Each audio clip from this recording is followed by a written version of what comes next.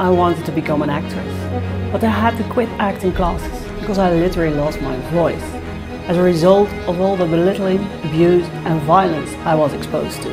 I couldn't speak for months, so I started to speak through my work. My art became my voice. And in order to survive troubled times, I turned my eye towards all that was beautiful around me, to maintain the connection with who I truly was, with the beauty within myself.